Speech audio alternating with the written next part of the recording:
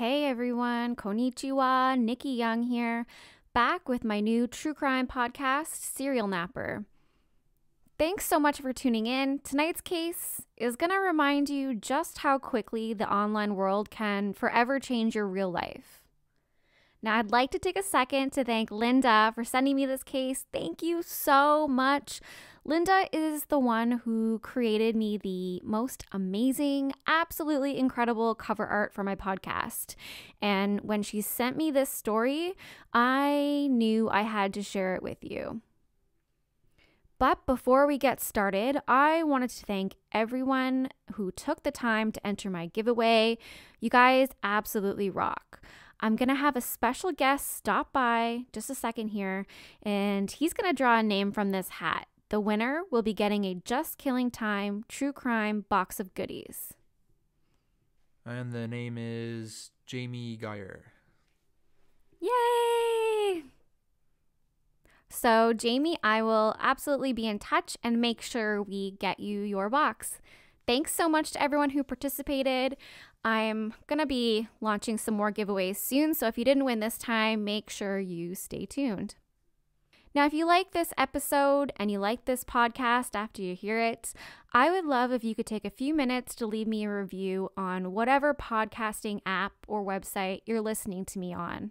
I'm really trying to grow this channel, but of course, your help is needed to make that happen, and reviews are really what pushed me to keep going. They give me the motivation to push forward, and they also bump my podcast up in the ranks, which really helps. All right, here we go. So grab a drink, grab some snacks, mostly a drink because you're going to need it after you hear this story. This is the true story of Jason Worley, a software engineer who turned to the internet for marital advice only to have his entire life destroyed by an absolutely vile woman. Jason went by the screen name jasoninhell on Reddit. Now, if you don't know what Reddit is, let me fill you in. It's basically a massive online forum or community where people can ask questions, they can get advice, they can share information, and post their opinions about pretty much everything and anything. Reddit is actually the 6th most popular site in the United States and the 18th most popular in the whole world. It is a massive database of information, and it's very easy to get lost in it. Like, I could spend hours and hours and hours just digging through topics about pretty much anything. Now, just like with almost everything else on the internet, threads on Reddit can be archived. So once posted on the site, it's never truly gone, even if you try to delete it. So you can actually go back and reread threads dating back to the very beginning of Reddit and read them as if it were the day that it was posted. So like I said, Jason was having marital issues, and he decided to take it to Reddit for some anonymous advice from strangers, which I kind of get because your friends are going to be a little bit biased, and maybe you don't want everyone that you know in real life to know what's going on in your life. I also think it's incredibly sad because he was clearly going through something really difficult, and perhaps he didn't have anyone to talk to. Now, I'm going to read you Jason's full Reddit post out loud, and I'm also going to include a link to the full post in my show notes so that you can, reread it, review it, take from it what you will. The post has been archived from the 28th of October, 2016, but like I mentioned, the internet is forever. Okay, here it goes. I caught my wife cheating on me over a year ago. I stayed with her for the sake of our children, but I haven't been able to get it off of my mind since. It has been 476 days since I confronted her about it. How do I know? Because every time I catch myself thinking about it, I tell myself it's only been X days. Maybe you won't think about it tomorrow. So, to go back to the beginning, I had just taken on a new project and new responsibilities at work. I was working a lot of hours, like 60 plus per week, and was noticeably stressed. It was in May of 2015 that I noticed that she had added a password to her phone. When confronted about it, she told me it was because she was planning my Father's Day present and didn't want me to ruin the surprise. About a week later, she came to me and told me that she felt guilty keeping a big secret from me and told me that she was having our neighbor, a contractor, build a home office for me as my present. It struck me as odd, as in our 6 years together, she has never said she felt guilty about anything and always insists that she never regrets anything in her life. Time goes on, her phone is still password protected, and things don't feel right. I see her using her phone and smiling to herself more and more often, but when I ask her what she is doing, she says nothing and puts her phone away. So one morning, I wait for her to get in the shower and I grab her phone before it requires the password. I go through her messages and find that she is texting the neighbor. I am all covered in frosting. You want to lick it off? There were no other messages to the neighbor, but I found out later that was because she had set up her phone to delete messages after a certain amount of time. I felt uncomfortable with it, but I knew she had a perverted sense of humor, and I thought she would never do anything to hurt me. More time goes by, and the neighbor is spending more and more time at our house, but the office is being completed slower and slower. I can't help but worry that something isn't right, so I start checking her location using Google Timeline. It was at this point that I realized that there are large gaps in her GPS history because she was turning off her phone's GPS. Fast forward to July, and at this point, the paranoia is driving me nuts, so I tell her that I need to install new antivirus on her phone. While she has it unlocked for me to install the anti-theft software so I can remotely turn the GPS back on and set up AT&T message backup and restore so I can read all of her text messages from that point on my computer.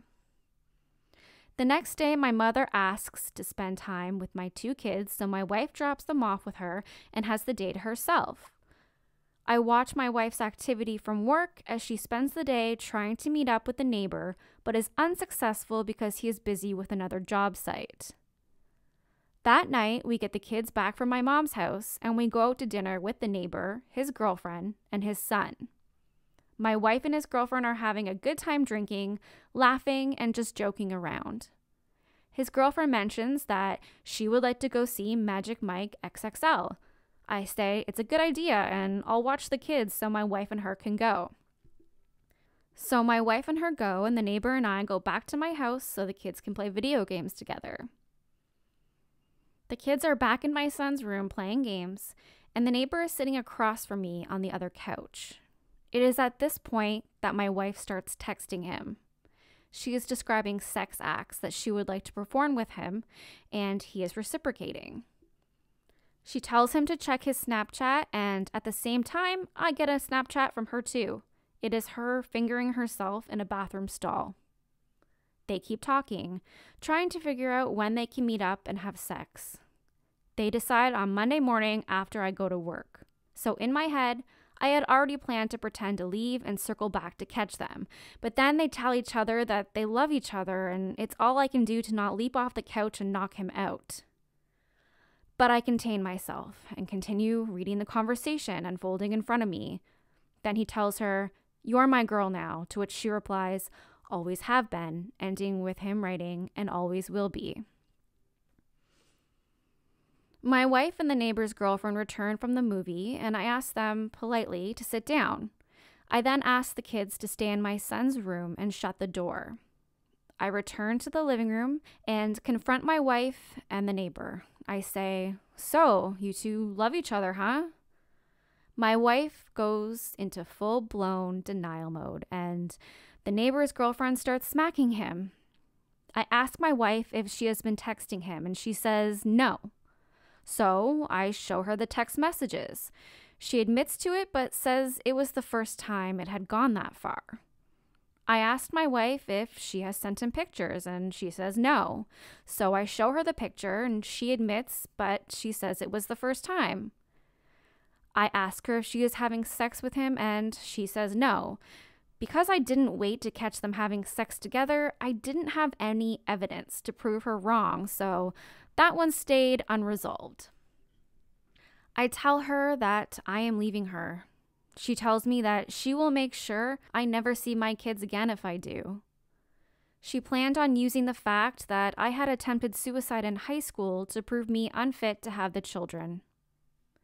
She continues to say that it was my fault for being so busy with work and stressed out, that she just wanted someone she could talk to. Then she gives me an ultimatum to decide what I'm going to do, or she will decide for me. The neighbor's girlfriend starts defending the two of them, saying that it couldn't have been serious if they weren't having sex, and that my wife and I are too perfect together to let this break us up. The neighbors go home, and my wife and I argue for the rest of the night about what we are going to do. We go to bed separately, having not resolved anything. We keep going back and forth on the subject all weekend, and finally settle on we were going to separate temporarily while we figure out what we want. I was going to stay in the house, and she was going to take the kids and go to her mom's house.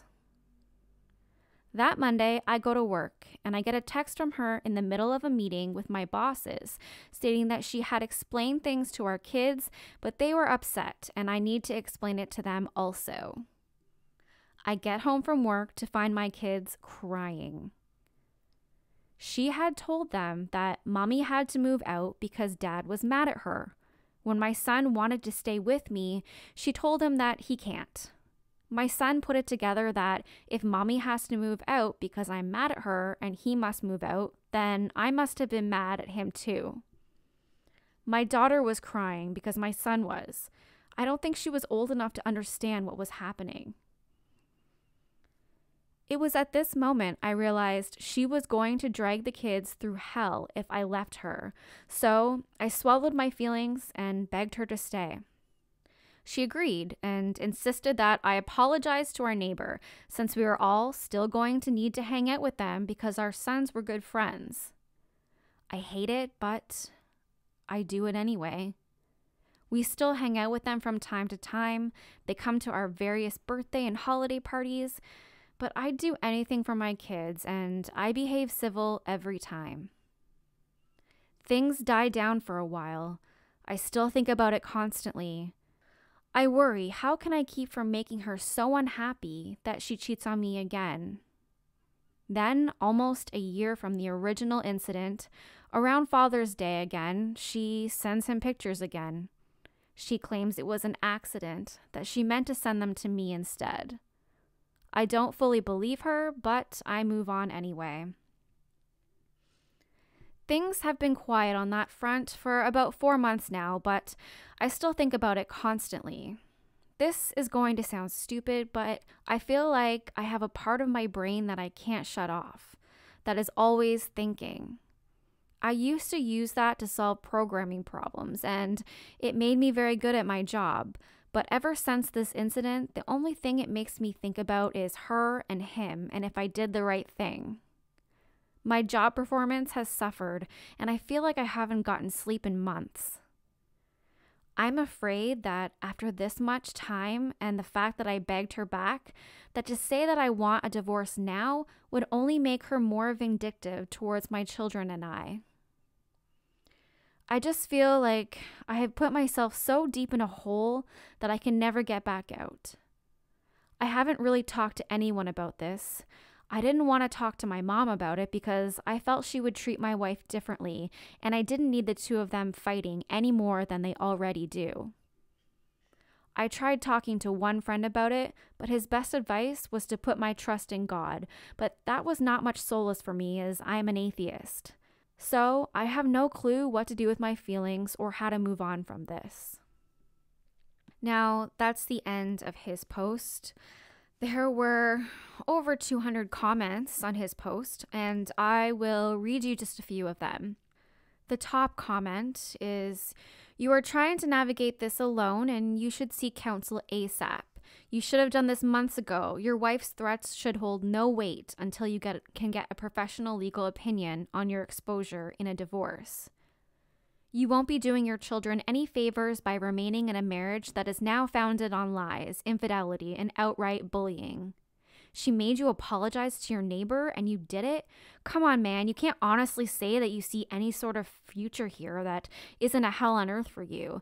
So for your sake and the sake of your children, get a lawyer ASAP and follow his directions to the letter. Another one reads, I cannot believe you stayed with her. I cannot believe you begged her to stay. I cannot believe you apologized to the neighbor. And another one reads, she is poison in your life. Get rid of it. And a dysfunctional family is worse for the kids than a divorce. As for the kids believing her lies, tell them not to believe anything she says about you or you say about her. Now, I'm trying to think what my response would have been if at the time I happened to be on Reddit and read this thread. I would like to think that I would be more supportive than not, that I would try to see it from all sides.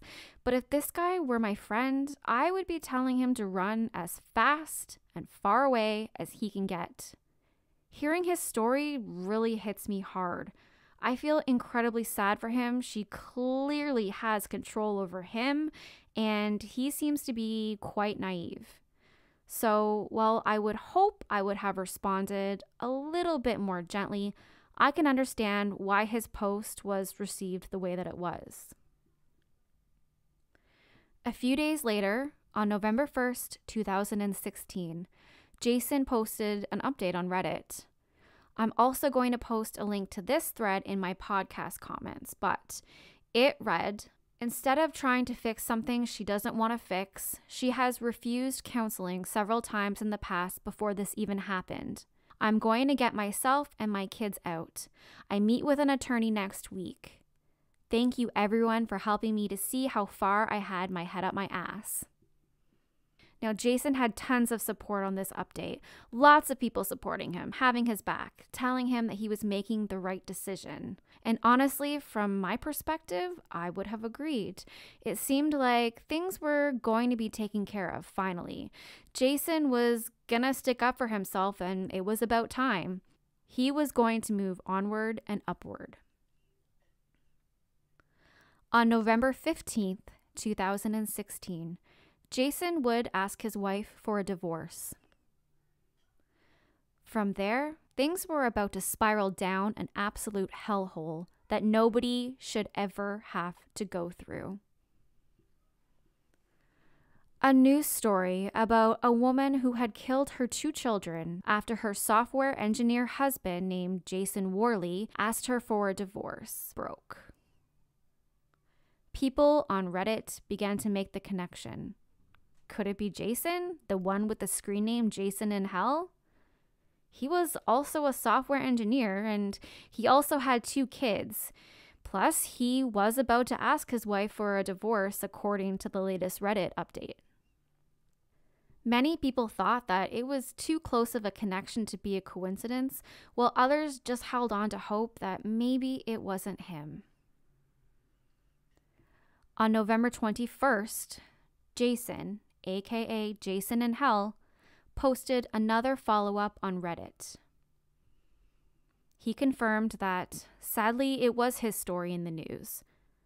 His wife, Brandy, had killed his 2 children after he asked her for the divorce. The title of his post read, "Update, thank you," and the post was written as follows. I would like to give a heartfelt and sincere thank you for the advice and support I have received here. No one could have foreseen the tragedy that resulted from me filing for divorce. You guys perform a wonderful service to those in need, and I hope you continue to do so in the future. And then at the bottom of his post, it linked to an article about the murder. Even in his absolute grief, he maintained his composure, he wasn't angry, and he wasn't reactive. I spend a lot of time on the internet, more than I would like to admit. I see posts like this every single day. Men and women who are in toxic relationships, who are going through divorces, who suspect their spouses are cheating.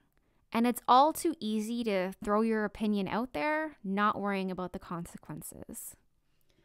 Now, of course, I'm not saying that Jason or any of the Reddit commenters were to blame for the actions of this absolute vile monster. I'm just saying that it's all too easy to forget that at some point in the universe, the internet and real life do meet, and things written online can have real life consequences. Now, I'm going to play you a recording of the 911 call that Brandy made to the police after killing her children. It is heartbreaking and it's chilling. The tone of her voice, the words that she's speaking not matching the tone. Have a listen for yourself. Montgomery County 911, where's your emergency? 203 South Madison Street. In what town? Darlington. Hey, what's going on there? I just stabbed myself and I killed my 2 children. You stabbed yourself and killed your 2 children? Mm-hmm. Okay, and what's your name? Brandy Worley.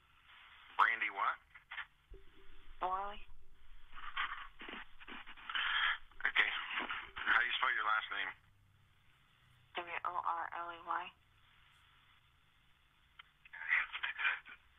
And where are the children at?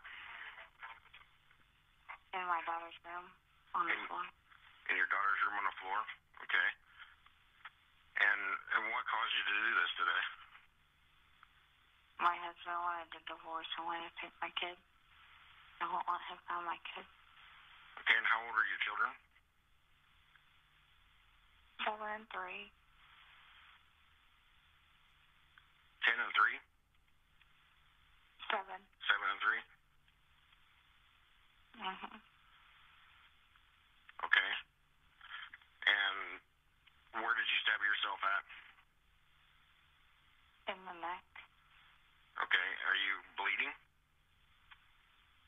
Yeah, there's blood everywhere. Okay, and where are you at? In my living room. You're in your living room? Mm-hmm.